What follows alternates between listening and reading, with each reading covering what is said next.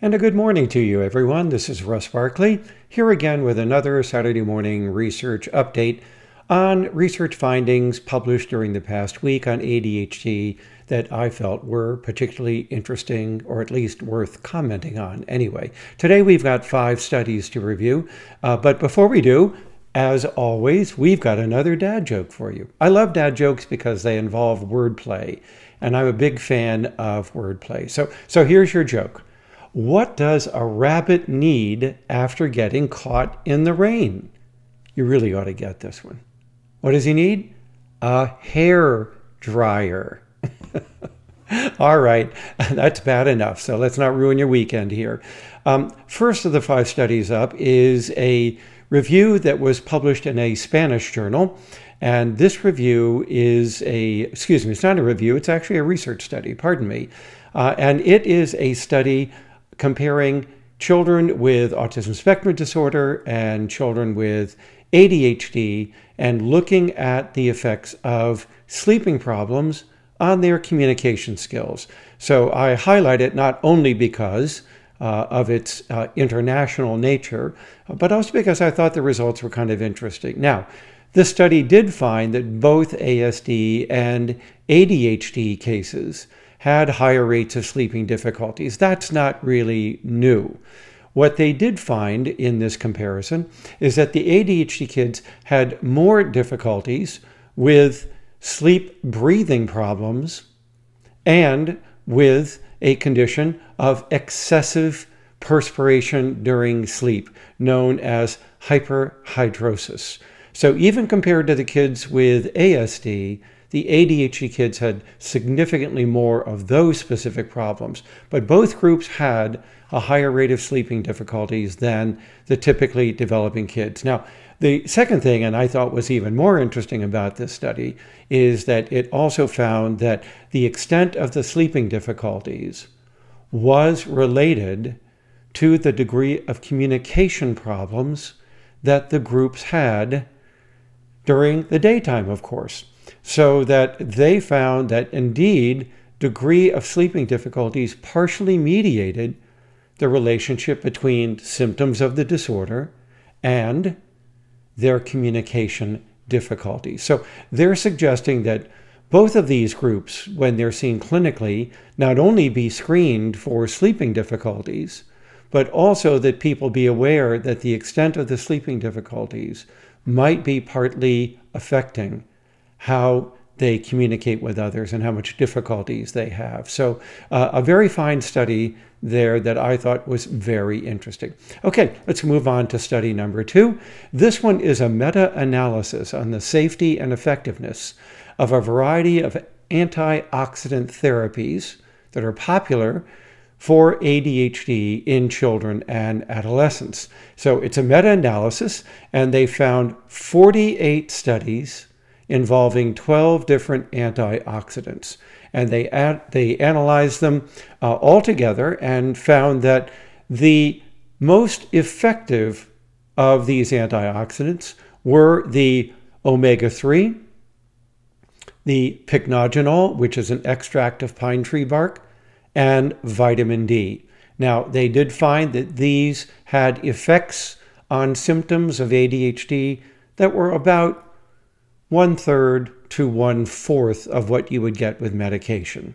So at least on the first pass through the studies, it looks like these agents might have a small degree of effectiveness. However, in the conclusions of the study, the authors report that the rigor of the research in this area is very poor for the most part, and therefore one cannot say much about the reliability or even validity of these findings. And that's my assessment of this literature as well. The studies are not very well done. There could easily be other explanations for the results that they're getting. Many times it's just giving the substance and assessing the effects before and after treatment. That's not a very good research design, and so on. So at this point, although it looks like there's a little bit of promise for a few of these antioxidants, it's not much, and it needs a lot more rigorous research before I would be recommending these agents for managing ADHD, and certainly they're nowhere near as effective as medication or even the other behavioral or psychosocial-based treatment programs. So that was a study that was published over in PloS One. Now, third up is a study published in a journal called Value in Health.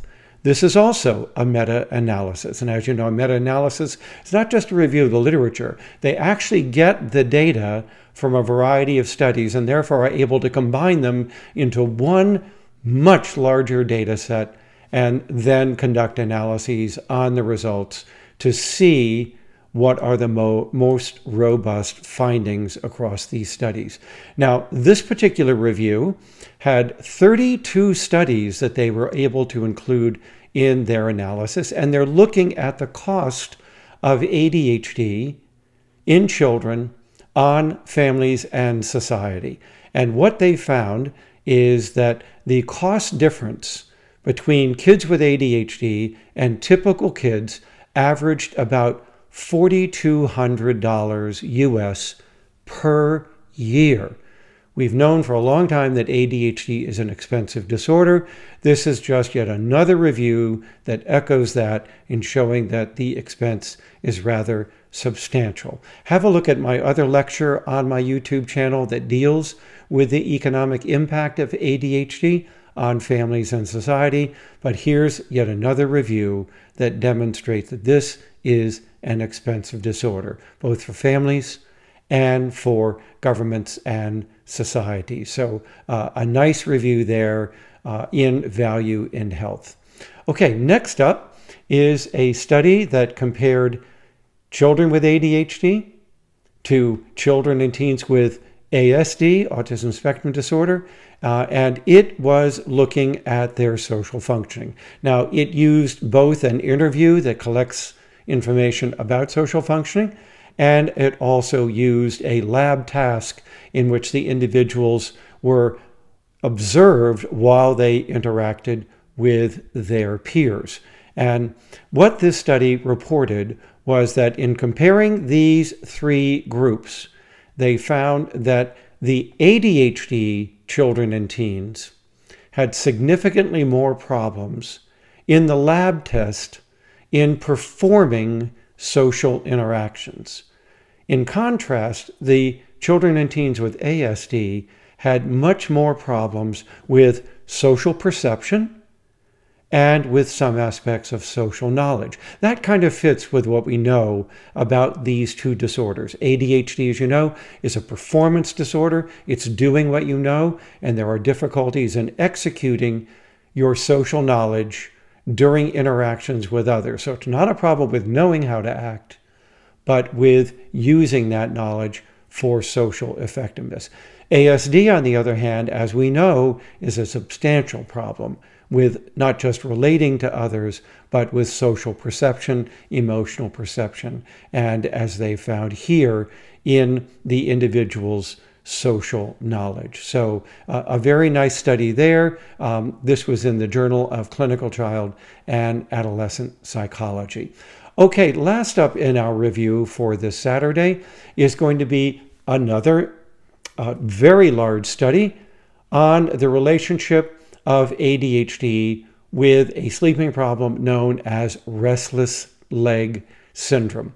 Now, along the way, these investigators also looked at the relationship of peripheral iron content to see whether it had any relationship with the onset of either disorder or with the severity of either disorder. As you know, iron content both in brain and in blood is sometimes found to be related to these disorders, at least in a subset of cases. So this study used very large data sets. This is out of China, and it found that in looking at the genetics of ADHD and of RLS, it found that while there was little evidence for RLS having a genetically causal effect on ADHD, so the genes for RLS weren't necessarily predicting an increase in risk for ADHD, the opposite, however, was found, and that is that genes for ADHD were found to have a causal relationship to RLS. Now, we've known that restless leg syndrome is increased in its occurrence in individuals with ADHD.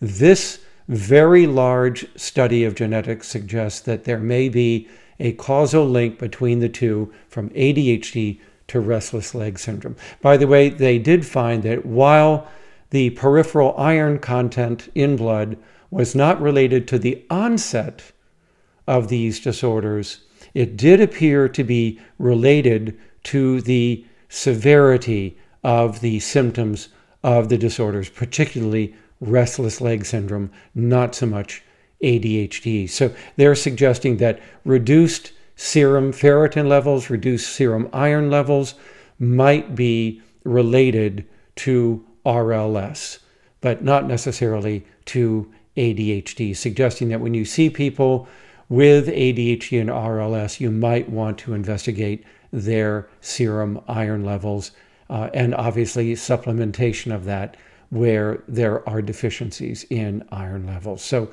a very nice study there as well. Well, I hope you found this review of your weekly research interesting. As always, if you like the channel, please subscribe if you're not a subscriber. We're nearing 82,000 subscribers. Hard to believe that that's in less than a year, and closing in on nearly 2 million views in the first year this channel has been operating, which will be in May, of course. So thank you all for supporting this channel. Recommend us to others if you think they have an interest in ADHD. And thanks for viewing these research updates each week. All right, everybody, take care and be well.